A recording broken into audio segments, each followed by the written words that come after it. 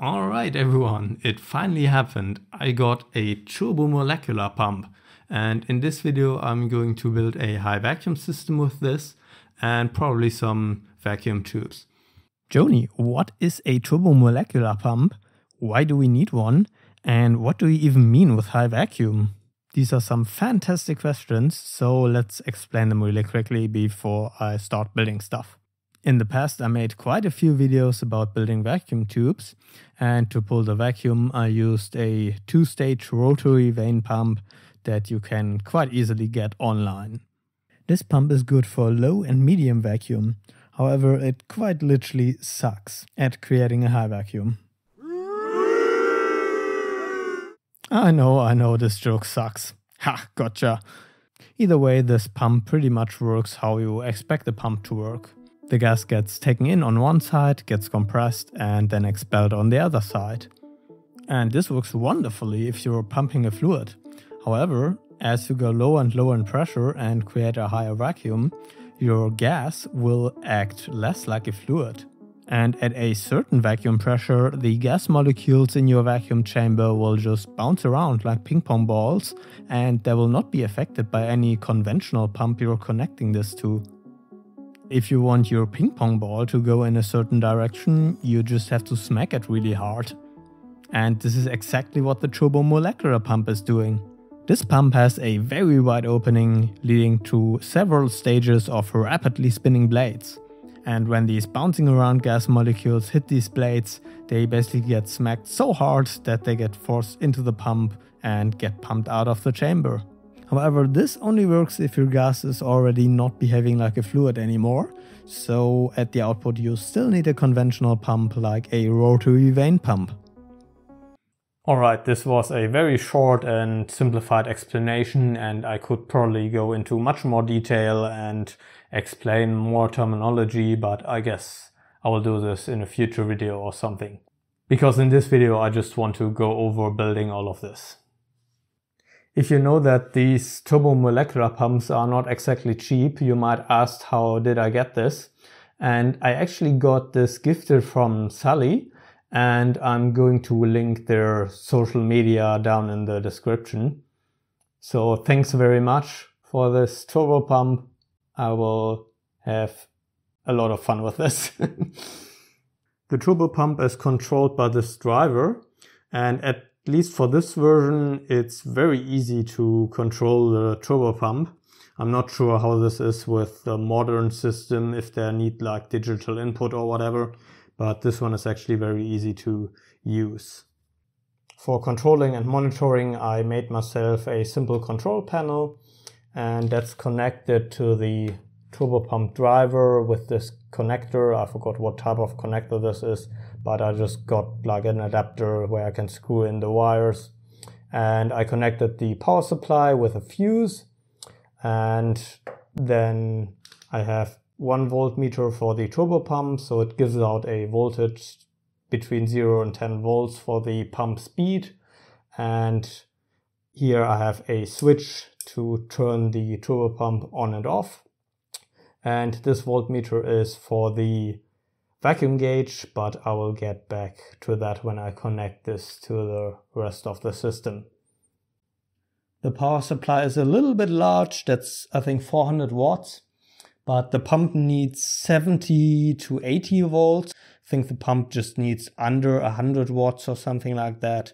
Couldn't really find a smaller one, so I just got like a 400 watt power supply for that. So the pump opening is quite large, and I need an adapter to attach stuff like this T-piece right there. And I thought that's a great opportunity to get an adapter CNC machined. So I reached out to JLC CNC and they made an adapter for me. And everything fits perfectly on here. And then I can attach the other pieces right there. I'm also using the CVS driver to supply the X-ray tube with high voltage, and the PCB is from JLC PCB, which together with JLC CNC is the sponsor of this video. Order your PCBs from JLC PCB effortlessly. Upload your Gerber files to get an instant quote and order in minutes. It's easy as online shopping. Get 1 to 8 layer PCBs for just $2. The efficient large-scale production at JLC PCB is reducing costs and bringing you unbeatable prices. And the full in-house production with strict quality control ensures stable quality with a rapid turnaround of just 24 hours. Don't miss JLC PCB's 6-layer PCB special. Get $30 off with a coupon and enjoy top quality 6-layer PCBs. Plus a 2-micron electroless nickel immersion gold finish and no engineering fees for wire and pad technology. On top of that, JLC PCB's Black Friday sale is now live. Every user can get up to $650 in coupons to spend on PCBs, 3D printing, CNC machining, mechatronic parts, stencils, and all your project needs. Unlock your savings at JLC, the one-stop manufacturing platform. Click the link below to start saving. However, between the adapter and the pump I need a sealing ring, and this is that. And that's going to go on here. And the adapter like this. And this is going to get clamped down with these clamps right here. And they will attach all the way around, several of them, to clamp this down. Alright, I've put almost everything together and I'm almost ready for testing. I just have to attach the cap right here. I'm going to attach a hose here and then attach the vacuum tubes right there. But for testing, I just need to close this up. There are certainly more complicated vacuum systems out there. If you want to see how it should be done, you should check out Signal Ditch. They actually made a very complicated arrangement with valves so you can attach your vacuum tubes and swap them and stuff like that while the pump is running, because yeah, it's a bit complicated if I do it like that. But let's put that here. So there's a sealing ring right there, then the cap, and then this clamp.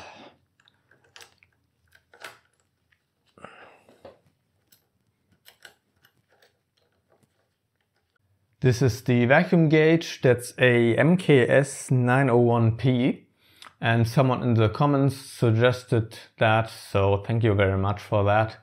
It doesn't reach as low of a pressure as this pump can reach, but for now it's fine, and if I need to read any lower, I need to spend a lot more money, so I will have that for now, and that's fine.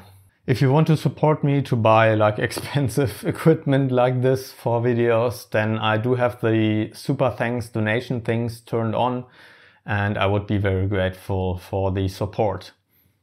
Right now I'm kinda lazy and supplying the pressure gauge with a 9-volt battery, and it's just connected to one of these gauges and it's just showing a voltage, but I can roughly see what pressure it's at. And that's enough for now. Okay, to be real with you, I already tested all of this and didn't film it because you can only see the gauge moving and there's not much to see anyway. But now I can go move to the next step. And I mentioned in the beginning I want to pump down some vacuum tubes with this system. And I made an X-ray tube. And this is a little bit better version than what I made years ago, and I think I'm just going to put this on the pump and leave this on there and not seal it off yet. The high vacuum pump should be able to just pump down to the correct pressure, and I should be able to produce X-rays no problem, and I don't have to seal it off and run the getter yet and stuff. So I think I'm just going to put this on there and experiment around what I can actually do on the pump. This is actually a very good benefit of this, that I don't have to make a tube and seal it off, run the getter, and then find out something is wrong. I can technically make something that I can test on the system while it's pumping down, so that's very good. Looking at this, I actually remembered the first vacuum tube videos that I made, and I was just basically just messing around and had like very cheap equipment and very cheap plastic hosing and stuff. And now I have this. This is a huge improvement, and I'm really proud and really glad that I have this now. However, there is still a lot that I have to improve. Someone was actually giving me a hard time about cleaning these vacuum tubes, and I flushed them with ethanol and acetone and stuff, but you really need to clean them for them to last really long. And yeah, I have to do this for future builds and stuff and clean them properly, like really clean. And I actually have to build an oven for these vacuum tubes because they basically have to be baked at vacuum. And I have to do this as well for like the impurities and the absorbed gases on the surfaces to actually desorb and get pumped out. And like that's also a thing I need to work on. So yeah, that's still a lot. And then I'm hopefully able to build some tubes that actually last a long time and are comparable to consumer vacuum tubes. I've now attached the X-ray tube to my vacuum system, and I'm going to put some high voltage on there, put the filament current on and slowly turn up the filament current. And I'm going to use my radar code to detect the X-rays and then just see how well the tube gets evacuated and how well the vacuum system works. And then I'm pretty happy with that, if that works.